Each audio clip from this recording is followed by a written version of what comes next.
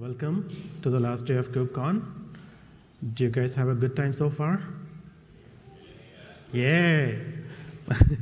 Okay, so let's get started. In this session, we will cover a new and innovative way to use eBPF to efficiently enforce network policies for host processes using eBPF. Before we start, a bit about myself. My name is Vinay Kulkarni, and I work for eBay Cloud, where I'm helping build the network segmentation, identity-based network segmentation for eBay.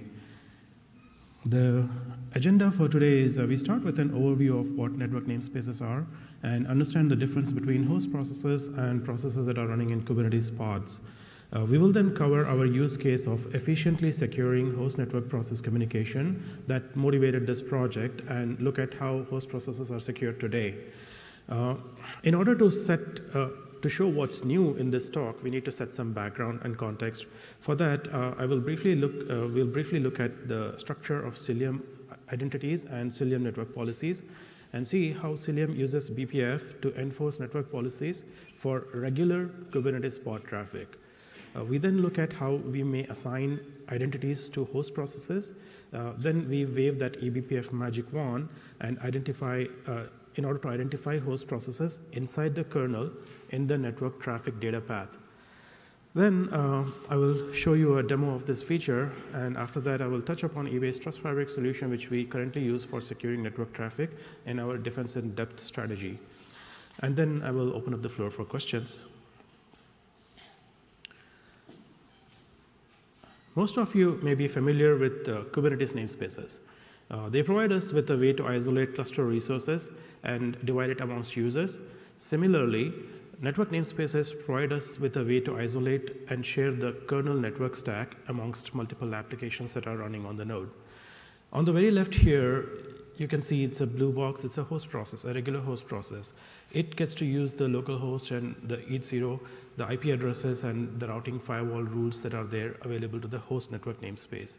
To the right of that, you have this pod 1 with a single container in it. It gets its own interfaces, IP addresses, routing rules, etc., which is isolated from the host.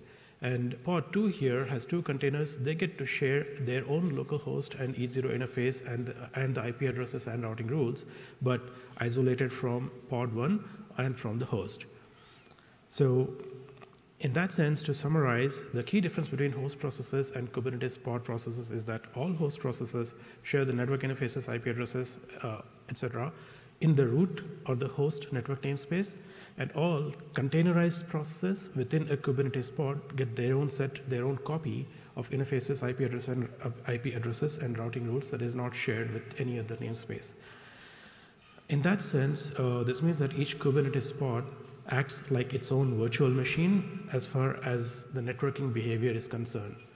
The consequences of this are that pod-to-host communication happens via the ETH0 interface in the pod, and pod-to-pod communication typically transits the root network namespace. And the pod-to-external communication transits the ETH0 interface in the root namespace. Now, let's look at our use case. Consider this scenario. You have two nodes, a master node that runs the Kubernetes API server, the scheduler, and a worker node, that node 1, that runs kubelet, which listens on TCP port 10250. Now, the API server talks to kubelet on this port 10250 in order to perform tasks such as exec into a container or get the container logs. This is a legitimate and expected communication pattern between the API server and the kubelet. Now, let's ring in the scheduler. The scheduler is not expected to talk to the kubelet directly, at least. But let's say there is a vulnerability in the scheduler that allows a hacker to take control of that and impersonate the API server. This hacker now has access to the customer workloads. Any request from the scheduler to the kubelet should be denied. But the kubelet cannot distinguish between traffic coming from the API server versus scheduler impersonating the API server, because they have the same source IP and stolen credentials. So we need another layer of security here. How are host processes secured today? Well, It is accomplished at layer 7 through cryptographic mechanisms using transport layer security or TLS. Identities are established by using certificates, and communication is secured by establishing a shared secret key or a session key to authenticate and encrypt data that's transmitted between them. Now, layer 7 security is sufficient, so then what's the catch? Well, cryptographic functions are not cheap. There is computational overhead of encryption and decryption. There is the increased latency, and then there is increased bandwidth needs. This kind of makes it an easy target for DOS attacks. The defense in depth strategy is to have an additional layer of security, or as many layers of security that's feasible. In this case, we're looking at having another layer of security that drops malicious traffic early. That is what eBPF brings to the table. Now let's look at how Cilium efficiently secures Kubernetes pod traffic. What Cilium does is it attaches eBPF programs to the pod network interfaces as well as the host network interface. The long story short, these BPF programs perform sender identification and policy enforcement. The BPF programs that handle traffic egressing the pod insert the sender identity into the encapsulation headers that we use. The BPF programs at the ingress, they look up the policy for the incoming sender and determine whether the traffic should be allowed or denied. That is enforcement of the policy.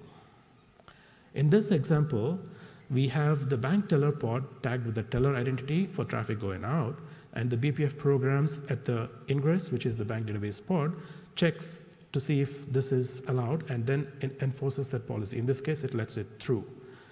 The same BPF programs would deny traffic that's coming from the bank camera pod or any other source that's not allowed by policy.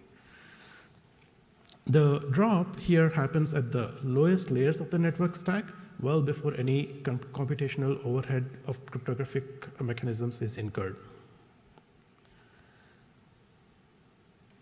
Now, we talked about encapsulation. What's the story on the wire?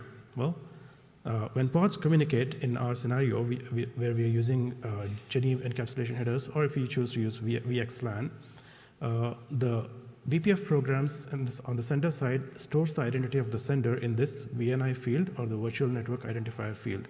It's a 24-bit field. This also means that there is a 24-bit constraint on the value of the identity. What we need is also a way to express the policy. And how is this policy expressed? Cilium offers a custom resource named Cilium Network Policy that allows us to specify the policy, network policy for our traffic. In this example, we have two pods. We have the bank teller pod with label role equals teller, and we have the bank database pod, bank DB pod, with label role equals database. Now, a Cilium network policy that only allows the teller to access the database is shown here. What it says is that apply this policy to pods with label role equals database, which would be the bank DB pod, and allow traffic. The action that you need to take is allow incoming traffic from pods with label role equals teller, which would be this pod here, the bank teller pod. You're hearing the word labels a lot. As you might guess, they play a key role here. Now here is another example. Let's say we have a bank auditor pod. It needs access to all database pods in all namespaces. Such a policy is expressed using a cluster-wide network policy that applies to pods with label role equals database. In this case, it says apply this to all pods with label role equals database, and the action to take is allow traffic that comes from pods with label role equals auditor. Now, there is another piece to this puzzle that is a Cilium identity, CRD, custom resource. This custom resource allows Cilium to associate labels with integer identity values. These integer identity values facilitate efficient policy lookup in the BPF programs. In this example, the identity value of 12345 is associated with the label role equals teller. Generation and management of identities for host processes can be a talk of its own because it's a complex topic. It's highly subjective, and there is no one right way to assign identities to host processes or processes. It can vary from one use case to another, and But however, I have to discuss this briefly here, specific to our use case, in order to give better context for the rest of this talk. So what happens with our use case? We use a unique ID for like-kind processes. What do I mean by that? Let's see. One example is all Kubernetes API servers in a cluster would carry the same identity, say 1, 2, 3. And all kubelets in a single cluster would bear the identity, say 4, 5, 6. All Jaeger agent instances across multiple clusters could bear the same identity value of 7, 8, 9. But you may choose to do it on a per cluster basis. You see what I mean? So the common constraint, though, is that in this setup with encapsulation, we have to live with the 24-bit identity, 24-bit number that can go into the VNI field of the Geneve or VXLAN headers. This does give us 16.7 million unique application identities, which is sufficient for our purpose. But if for some reason that becomes a limitation, Geneve has this capability of options that can be used to allow carrying identities, the identity values that are greater than 24 bits. So the real crux of the problem is that host processes do not have labels that can be mapped to an identity, nor do they belong to a distinct network namespace that can be associated with an identity. So the million-dollar question is, how do we identify traffic coming from host processes in the kernel and assign the network identity to such traffic? I'm going to digress a bit here to talk about the original idea that is responsible for solving this problem here today. This is not my first barbecue. The idea dates back to a couple of years ago. At 2022 KubeCon in Detroit, I presented a use case of quickly resizing a particular pod that is increasing its memory allocation when that pod issued a make command to build code, which is a CPU and memory intensive task. On that instance, I used an eBPF program to identify when the specific container that I was interested in ran the make command by looking up the C group ID of the container task. For that, I used the BPF helper function, BPF get current C group ID, in the context of the exec system call. This allowed me to look up the C group ID. Knowing the C group ID allowed me to tell between my container running the make command versus other containers or other processes on the node running the same make command. This allowed me to trigger an in-place pod resize for my container only when my container issued the make command. That idea was well received. So why is this relevant? Guess what? The answer, again, lies in C group ID. Now, we wave that eBPF magic wand once again, only this time we do it in Cilium network traffic data path. It starts with the host process sending a packet. In the kernel, it shows up as a socket buffer structure, or SKB. We use the BPF helper function, BPF SKB cgroup ID, to look up the cgroup ID of the sending host process. We then use that cgroup ID to look up the 24-bit host process identity from the host process net ID BPF map, which is pre-configured by the control plane. We then insert this 24-bit identity value into the VNI field, the virtual network identifier field, in the Geneve or VXLAN header, and transmit the encapsulated packet. The last step to this is, at the receiver, we look up the ingress network policy to determine if the sender is allowed or denied to talk to the target. And then we make an allow drop decision on the incoming traffic. Now, let's understand the demo setup, our demo setup. Continuing on this theme of the banking business for this demo, we have a simple two-node cluster here. There are nodes, the master, and a node named node 1. On node 1, we have the bank database pod, and on the master, we have three pods: the bank teller pod, the bank auditor pod, and a thief. The bank teller needs to be able to talk to the bank database pod in order to do operations such as account credit, debit. And the bank auditor pod also needs to be able to access the bank database pod. In addition, it needs access to the host network for monitoring. The thief is a bad actor who has social engineered their way into getting host network access. Cilium and other CNI solutions have been great at enforcing network policies for regular pods, aka the bank teller pod and the bank database pod, but not the auditor or the thief pods until now. In this demo, we will see how we can allow the bank teller and the bank auditor to access the bank database while keeping the thief out. I have a video recording of this demo. The smart thing to do is to just play this video. But let's have some fun. Let's do this demo live.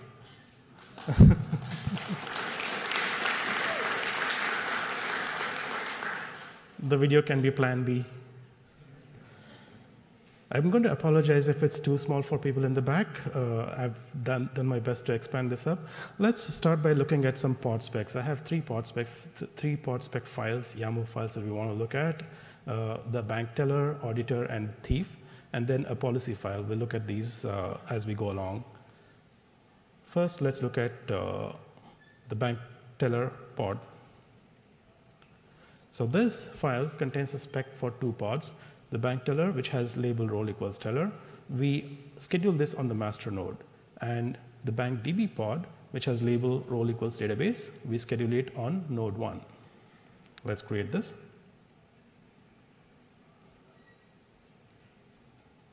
It's been created. Now let's look at the auditor pod.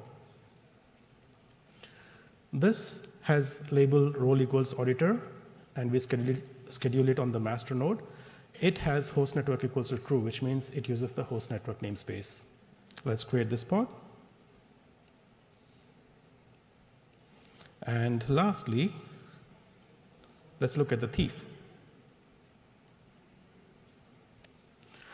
The thief is also scheduled on the master node, and it has host network equals to true, which means it's using the host network namespace.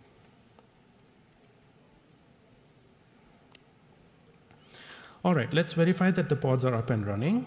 We have our 2-node cluster here with the master node bearing the IP address 105.10.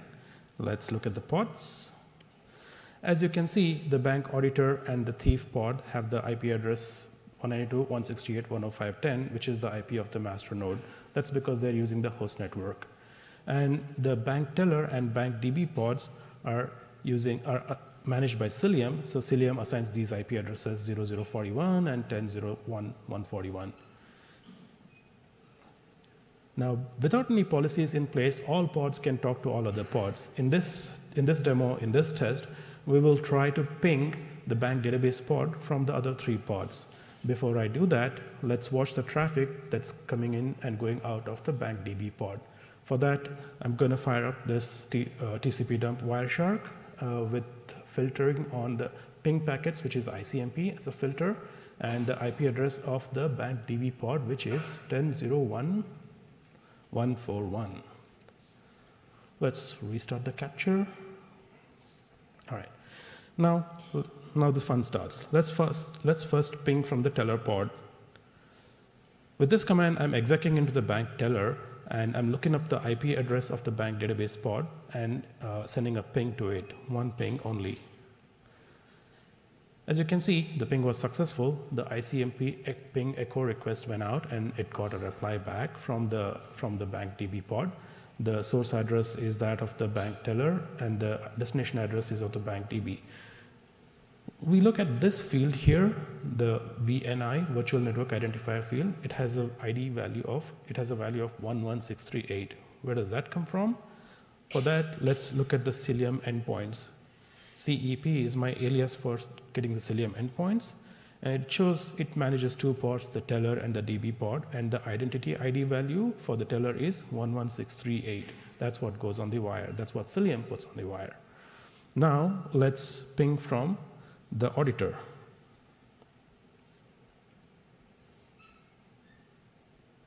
So I do the same thing. I exec into the bank auditor pod and send a ping.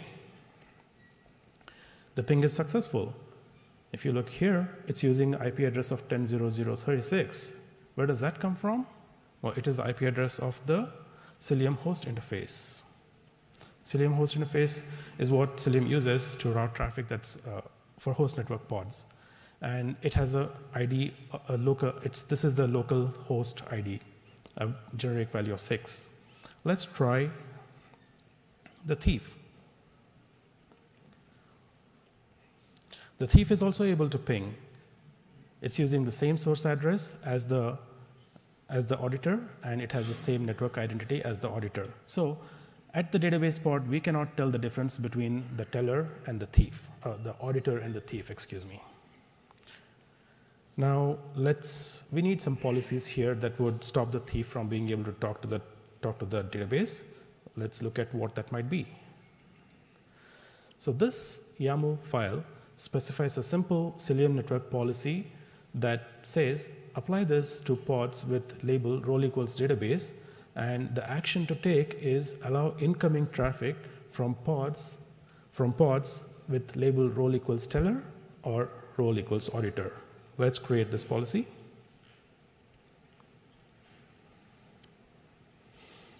And let's verify. CNP is my alias for getting the Cilium network policies. And we can see it's got a creation timestamp UID, so it looks legit. And the spec is what we expect. Now let's do our ping tests again. These are our nodes. These are the pods. They're still running. Good.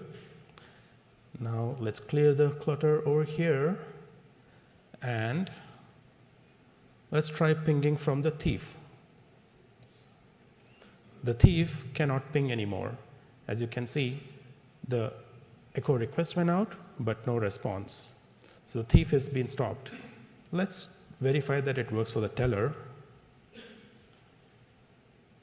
So we exec into the teller, and the bank teller is able to ping, so it's working for the teller.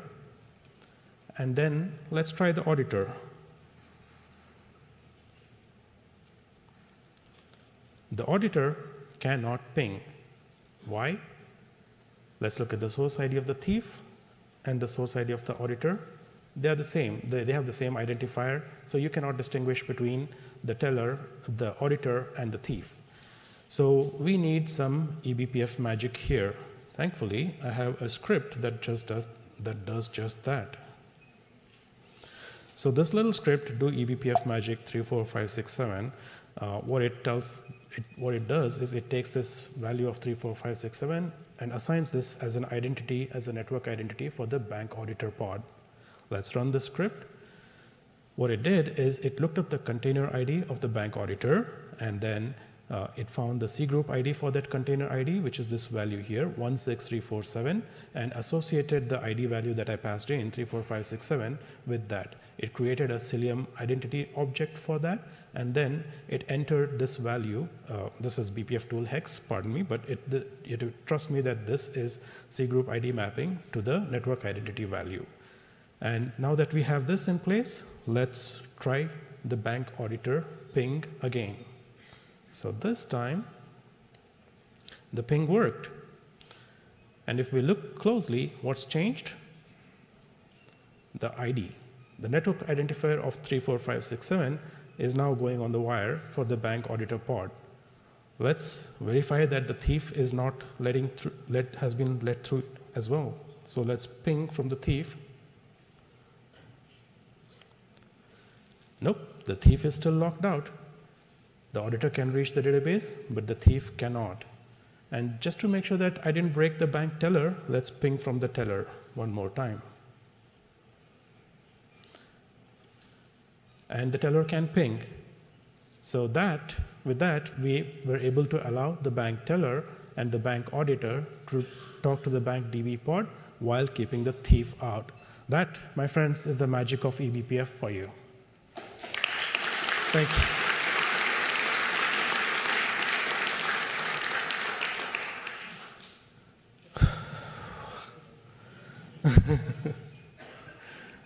These VMs could crash any time.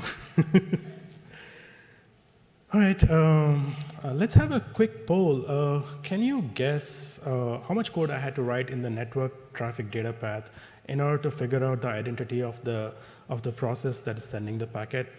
Can I please get a show of hands? How many people think it's more than 100 lines of code? No? No one? Okay, a few.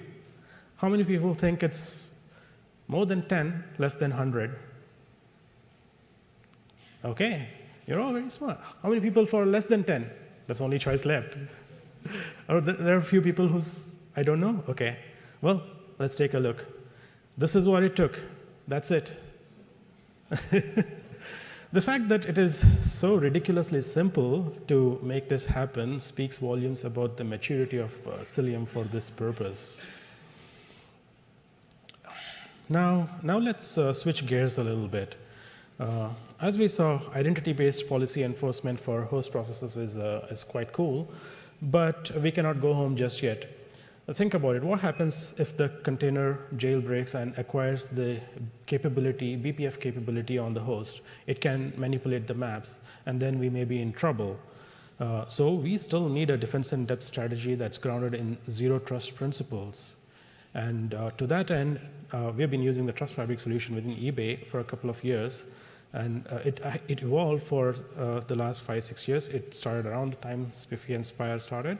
It's been working well at eBay scale, and it's kept us legally compliant with the payment card industry, PCI regulations, the security requirements that they ask for. In terms of, at the core of it, this solution leverages JSON Web Tokens, JOTs, and in terms of performance, it does over 36 million token generations and north of 4 billion token validations each day. We're working to open source this code. I'm pushing for that. And I hope to present at a future conference, if we get the chance, present our segmentation solution that combines layer 7 Trust Fabric policies with layer 4 Cilium network policies. Now, so to summarize, securing apps at scale, it is a challenging problem, and we need to have an efficient way to enforce policies. Fortunately, eBPF continues to shine and show its power in this space. We broke new ground here today in extending layer 4 identity-based segmentation to host processes. Of course, we plan to contribute this feature to upstream Cilium. We have a bunch of issues to resolve, corner cases to figure out. After we are done with that, we should be able to get there. The bottom line is that we need layers of security, or what's called as a defense in depth strategy. Zero trust architecture, this is where the industry is headed, and with this, we are aligning ourselves in that direction. And with that, I will conclude this session. Thanks a lot for attending, but before you go, I have one request. Please scan this QR code. It will take you to a place where you can leave feedback for me. Please let me know what you found useful or what I could have done better. I love to hear back from you, and I look at the feedback and I try to act on it. So please visit that link, leave feedback. Thank you. And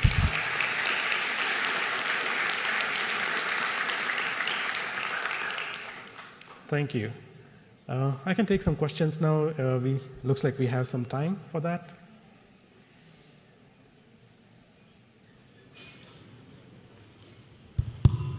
Hi, thanks for the talk. The question I have is, the tech seems to work because you have this magic.sh. How does it work in practice to make this production ready? In practice, what we would need to do is, there are two parts to it. So it breaks down to the identity, configuration of the identity. So one of the things I touched upon there is that Cilium identity object. So we need to create that, and that's the part where the control plane plumbing comes in. And we looked at it closely, looked at our application space and how do we do that. That's where we were trying to figure out what's a good way to figure out the identity values, given that we have so many applications, we have X number of applications and the number of instances. So an application like Kubernetes API server, you could have 5 instances in a typical cluster that has like a production cluster. Now you take that to some other applications, how do we map the identities? That is the harder part of the problem that we want to solve. And the control plane interface, that's what we're trying to define, which will be very generic. The the question about what this script does, it assumes that part is plumbed in. So if you notice, I passed that argument value, 3, 4, 5, 6, 7. This script is essentially taking that, and it's like pretending that this whole control plane plumbing has come in. That's going to be a lot of code. In the data path, we need to, this was one particular case. So this is a communication that's happening cross-node. So we are talking from host process, host network pod that's on the master to node 1. We also need to resolve cases like, what if the host processes are on the same node? What if a host process is talking to like kubelet? A kubelet is talking to a pod. That is allowed by default because health checks run in that. So we need to ensure that we don't break it by doing this. So there are these several corner cases that we need to resolve. It's not a whole lot of work. It's about prioritizing and bandwidth. So you may imagine how things change a bit here and there in terms of priorities. This was not a very high priority project to begin with. It was like, okay, you just joined eBay. Here is this fun project for you to do to get warmed up. Yeah, that's what it was. Yeah, I hope that answered your question. Couple of questions. Sure. The second is strictly related to the first one. In order to inject the identity into the VNI, I assume that you have to build your eBPF on the host, right? Yes, it is done by an eBPF program. Okay. What if in a production environment you are not allowed to build anything? So this is, are you talking about permissions? Yeah, having the capability to build the eBPF program, injecting the identity for that particular pod or host process, and attach it to the program itself. Attaching, of course, must be allowed, but probably build the eBPF not. Yeah, what this would look like is this would be an extension of a new feature in Cilium, which already has the BPF capabilities. So Cilium agent has full access to the system because it's a core infra component, which means it has BPF sys capability, BPF. It's allowed to attach, detach BPF programs and do a bunch of additional things that it needs to do as a critical system daemon. Now, the part about how do you specify identity for a host process, that can be as simple as an annotation on the host process. Let's say you want to specify, in this case we have a host network pod, the bank teller. There could be an annotation, which what I did, the do eBPF magic script. Instead of that, in the bank teller pod, you set an annotation that says my network identity is 34567. So that is typically how the control plane would look at it and implement it. I didn't do it in this case because this was easier to show. That's kind of a little bit hidden, it's behind the scenes. I did that in the demo a couple of years ago using pod annotations where I specified the resources. It wasn't as readily seen. This is a lot easier to see. So for demo purposes, this is what you do. But yeah, I hope it answers your question. That's one way to do it. That's not the only way, but typically we make liberal use of annotations. It's a very convenient feature that's there in Cilium. This would be one of those when in production environments, the identity would be looked up by various parameters. Okay, this is an application. What namespace is it running in? Application namespaces are typically unique. And then you could have the cluster that varies. It could be a staging test cluster or a dev cluster or a production cluster, and they would have different identities. So that would be something, some kind of an admission control hook would inject based on, it would look up some kind of a central database and then inject that ID into that so that the application developer doesn't have to specify that. So that mapping has to happen. So the control plane part of the work is significant. And really, if you think about it, Cilium just needs to provide interfaces to make this happen, because our control plane, how we do it, may be very different from how you do it or a third company would do it. So we cannot, become opinionated on that part. Sure. Thank you. Sure. Hi. After reading the description, I had an impression that the talk wouldn't be focused on host network containers, but not host network containers, but on host processes? Oh, like it's the same. It's the same thing. So I believe in the abstract, I did write both host network pods as well as host processes. This can be applied to host processes as well. So the caveat with that is that it would apply to the long-running host processes. The difference is we're looking at the C group ID. In the case of when you create a pod, the container D or the CRI-O, your container runtime creates the C group for that pod. In the case of host processes, like an example would be the kube API server or kubelet, the C group ID is created by systemd. So if you look in the BPF map paths, you'll see where it looks up systemd.slice. Under that you'll find all the host processes that are running. Now, if it's a very short-lived host process, that is one which we cannot. I don't know if we have super fast way of figuring out the control plane and then plumbing it could still happen, but that's a case that I have not really considered. What we really were looking at is the use case here is Kubernetes API server in cluster A should only be able to talk to Kubernetes kubelets in cluster A and not cluster B. So thanks for the reply, but my question is, what if I got introduced to some vulnerability after a node update, like through my package repository? So I would like to set up, like centralized setup firewall to all host process outside of Kubernetes. Right now we're using Ansible for that. And it would be nice to have like networking policy, like actually describing the firewall at the nodes. This doesn't preclude or prevent Netscope kind of a firewall from being there. This doesn't. It can continue to work. So that is the idea of defense in depth strategy, right? You have multiple layers of security. Yeah. You kind of assume that a motivated attacker or a hacker will find a way to get into your network. So you can't just say, okay, I have my VPN, I'm all set. They could break into that and then do havoc. Of course. What you need to do is limit the blast radius. But what would be your advice to group all CG groups inside Kubernetes and distinguish them from all CG groups like in systemd and outside of Kubernetes? There is no difference. It's a kernel construct. C groups is a kernel construct. Every single process gets its. Yeah, but how to know, like, because there's like random IDs, how to distinguish them in real time? Oh, by using the BPF SKB C group ID, that function call. That is the easy part. The hard part is when that lookup happens, does the map entry, is that configured? So that configuration can be done easily for long-running processes, which we want. Pods have a life cycle. There's going to be like a pre-start, and there's a bunch of things that happens. You can hook it to one of these and do it for pods. And systemd processes like kubelet, kube API server.